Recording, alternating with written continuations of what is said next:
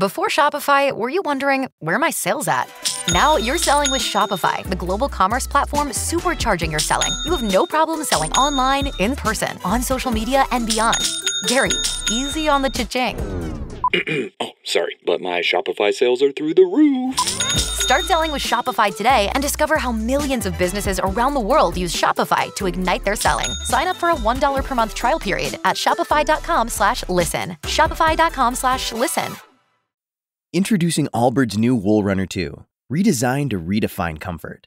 Extra cushioning offers a plush ride, and premium materials deliver a cozy fit. Go to allbirds.com and use code FRESH24 for a free pair of socks with purchase today. The movie Jaws was released in 1975 and set the standard for the summer movie blockbuster as we know it today, spawning sequels and, quite bizarrely, a kids game based on this horrific and bloody feature film known as The Game of Jaws. In this episode of the Dandy Funhouse, I wanted to bring you The Game of Jaws, but not only is it no longer made, it's become very sought after as a collector's item, and it's really expensive to acquire, and honestly, I'm too cheap to buy it. And I just really don't like you guys enough to shell out that kind of dough. So instead, I did the next worst thing. I bought a more modernized game with the same basic premise and an overall better looking design that only cost $20. It's called Shark Bite, and I'm going to unbox it, set it up, teach you how to play, and give you some fun facts and history along the way. It's time to drop the cage into the water, old chum. Let's dive into the funhouse.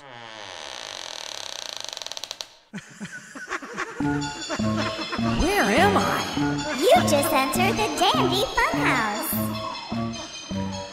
Hello, and welcome to the Dandy Funhouse video show, podcast, and blog.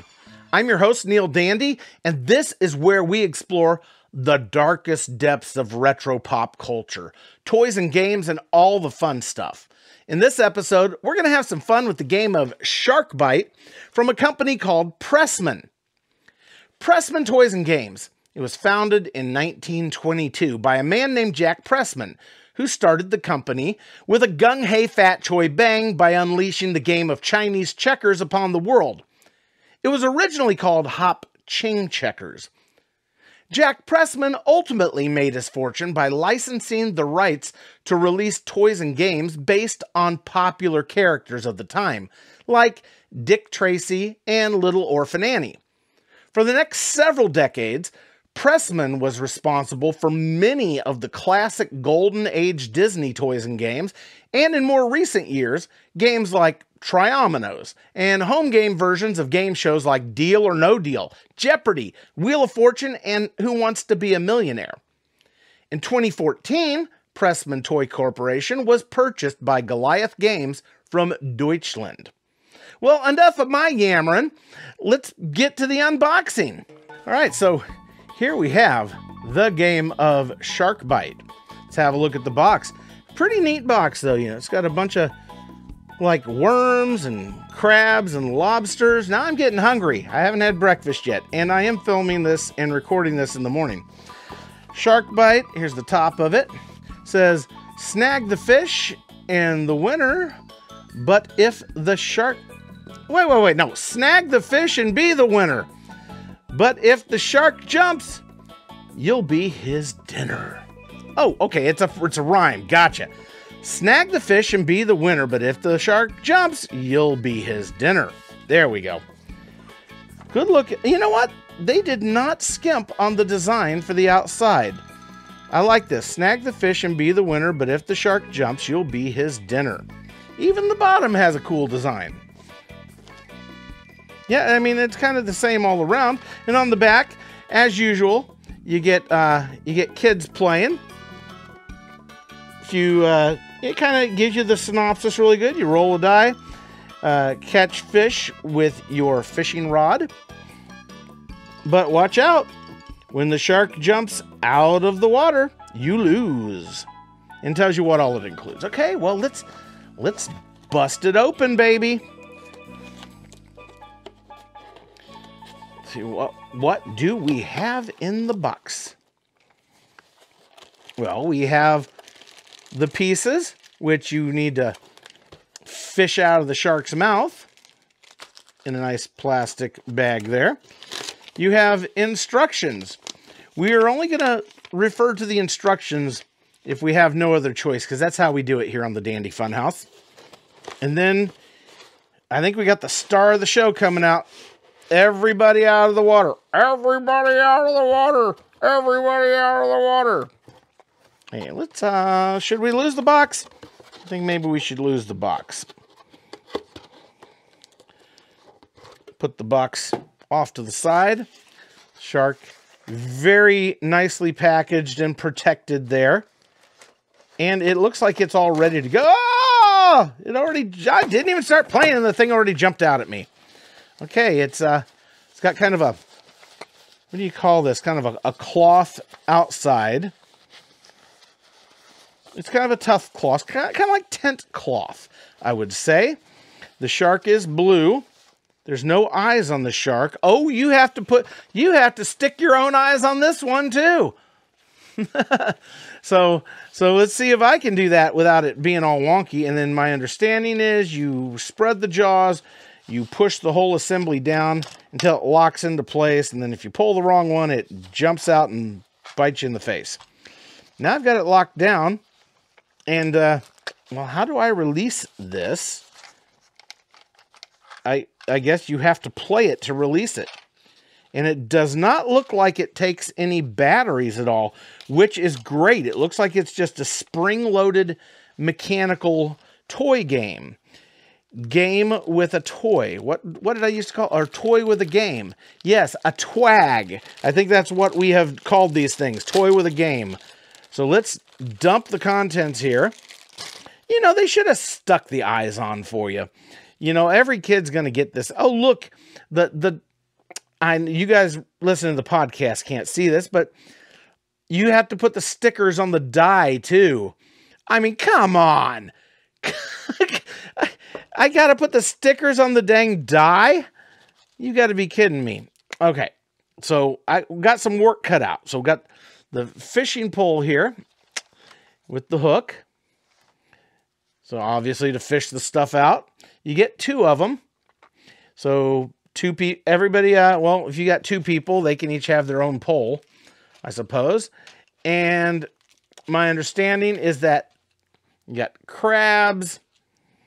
Well, we got fish. More fish. Looks like it's mainly just fish and crabs. And, oh, you got a lobster, too, in case you want to go high-end. And there's no garbage like the game of Jaws. There's no boat wheels. And you just kind of stick them down in these little holes here. Like so. And you fish them out until the shark jumps up and gets you. Now I want some seafood. I believe red lobster might be in my future, but, you know, if I can't afford the original game of Jaws, I sure as heck cannot afford to visit the Cheddar Bay and get my biscuit fix. Did they give me an extra game piece? I think they may have given me an extra game piece because I appear to be out of holes and I still have a game piece. What is up with that? Yeah. And you just keep pulling them until the shark jumps out at you. Eventually, one of these is supposed to make it jump. Let's see. Yeah, there we go. So it does, and I guess my understanding is that whatever's in the bottom here, whichever one triggers the jump, it mechanically rotates. It's got to on some kind of spring mechanism. And so it's got to change which one jumps every time. So let's get the rest of the stuff out of here. I apparently have got some stickering to do. Got the green eyes here. And then we have the stuff we got to stick on the die. So I will start with the die and end with the eyes, because I think the eyes are going to be the more dramatic thing. So the stickers here. Oh, it tells you how many fish you're supposed to pull. Okay. You got a sticker for the die, which is weird. I guess that's probably the one where it just shows you an image of the die. Probably means you get to roll again. And then the rest of the stickers, you've got 5 of them. Oh, the die has 6 sides, correct? Okay, well then I don't know what that other one's for. But you have 4 single fish and 1 double fish. So I guess if you roll the double fish, you get to pull 2. I don't want to read the instructions. Not doing it. I refuse, and you can't make me. So while I'm doing this, gotta say, it's pretty obvious that the inspiration for this game had to have come from the game of Jaws, which, as I stated during the intro, was a game marketed to kids back in 1975.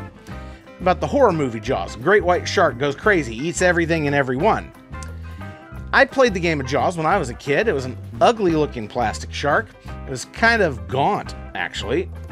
You had to put the stickers on for the eyes, like we're doing here, if I recall correctly. So every kid I knew with this game had an ugly shark with eyes stuck on, all wrong. Then you had to hook these rubber bands into its mouth to make it open and close. And to keep the mouth open, you piled garbage into its mouth to weigh down the jaws. And then you'd fish stuff out until the weight got light enough in its mouth to where the rubber bands would close the mouth. And if it closed on you, it was game over, man. Game over. You lose. Now, years later, this very same game was rebranded and sold as Sharky's Diner. See, I told you you'd learn something new today. And it appears that the die is all ready to go here. So we'll just set that aside. And yeah, I did a not so great job either, but they're easy to peel off and reposition if you don't like the quality of how you've done. But I'm just gonna leave it funky. I just don't care enough. I just don't care. Hey, now you gotta be careful. It's easy to get the eyes wrong here. So apparently I must be holding the left eye. Yeah. You kind of look at the way the eyes are formed, and then you can figure out the correct one. So do it I have learned with stickers, you want to do them very, very lightly at first in case you need to adjust. And I think I did an okay job on that eye. There he is, kind of glaring at me right now. Got one more eye to stick. And see how I do on this one. It's kind of clunky to do. I mean, come on, Pressman. How hard would it have been just to stick the eyes on? Now, it's not perfect, but I don't think anybody could tell the difference. So, got the eyes on. And I think this is going to be pretty short and sweet because I've already demonstrated how to play. And the great thing is this thing has no batteries. I like it. And it looks good. Oh, forgot the shark fin there on the back. That is amazing. Okay. Let's lose the instructions here and just show what we need to. All right, we're going to pry open the mouth. We're going to press it down. It's just a big spring. It's like an accordion spring. You can hear the mechanism rattling inside. You open the jaws. It's the whole game is just one giant spring-loaded contraption. It's kind of like a bear trap almost. And then you just take all the fish and you shove them down into these holes. I think they gave an extra one in case you lose one. That's what the only thing I can really gather here. And it's not really important because this game appears to be one of those that just could not possibly be simpler. And I like simple. It doesn't need to be complicated. It needs to be fun. There we go. And just stick them on in there, and there's little ball ends on the part you stick down into the mouth, so it kind of sets into the triggers. All right, let's roll this die and make it happen. Okay, I'll roll the die. Okay, I have one fish. I'm supposed to fish for one fish. It doesn't really matter. You're not allowed to grab two. I did do a little research on how to play this so I could not waste your time. You're not allowed to like double hook or anything like that. Just one single fish is all you're allowed to do. And kind of pulls up a little sleeve back there. And I guess if the sleeve is the one that triggers it off, then it sets it off. And you just don't know which one it is. All right. And that fish went a-flying. But didn't trigger the shark bite. Roll again. One fish. Let's try for a crab here. I think that's crab. Yep. And they kind of don't stay on the hook real well. They kind of fly off the hook if you pull them up with the force you kind of need to unlatch them from the shark's mouth. One fish. Well, this is pretty easy, but one fish. Little kids will enjoy this. I think adults will like this too for a little while. They'll play it with their kids and have fun. It's just the way it looks, and I can't get the hook to turn, so I guess there is kind of a chance. There we go. I mean, it couldn't possibly be easier to do. Oh, wait, let's roll again. Maybe I'll get the two fish. Nope, I just keep getting the one fish. That's okay. Oh!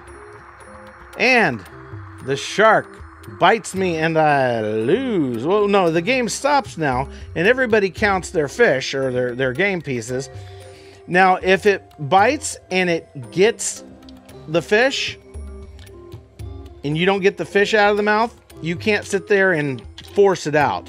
If it bites and catches your fish, then you don't get that fish and it doesn't count. So, there you go. The game of Shark Bite. Inspired by the game of Jaws. I mean, it couldn't possibly be anything else. But I do like it. It's got a great look. It's built simply, built solidly. This is not cheapy plastic that if you drop it, it's going to break. No batteries. How nice is that to have a game or a toy that springs to life for you? That's, you got something you can hold in your hand and have fun with and play, and you can chase your brothers and sisters around the room and scare the heck out of them. I mean, I gotta tell you, on a scale from 1 to 10, I gotta give this, you know what?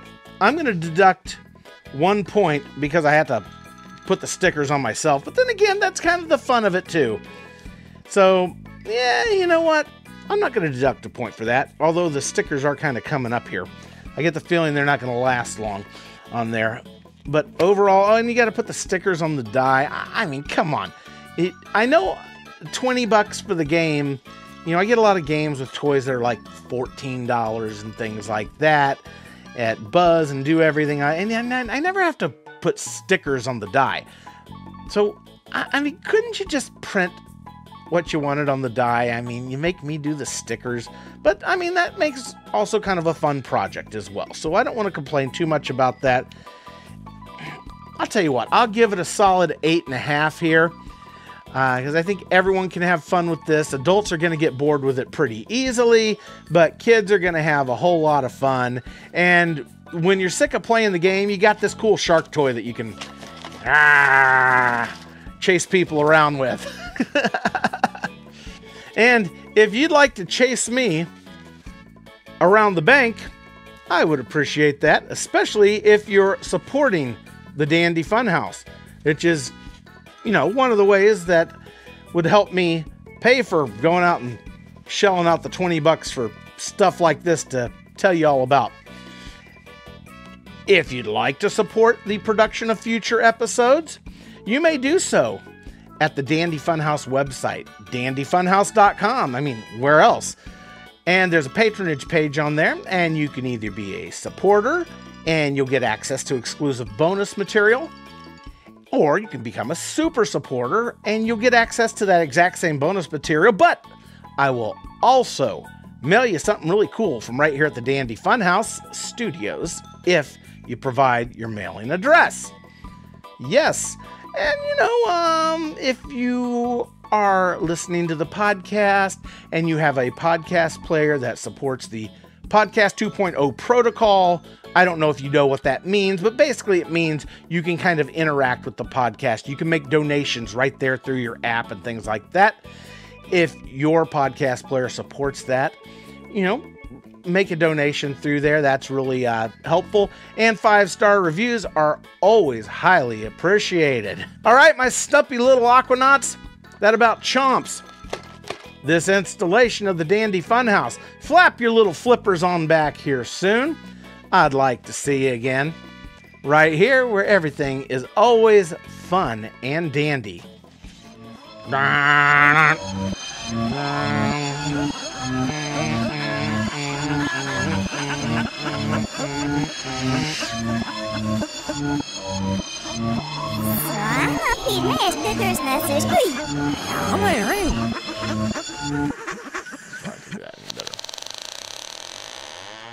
Do.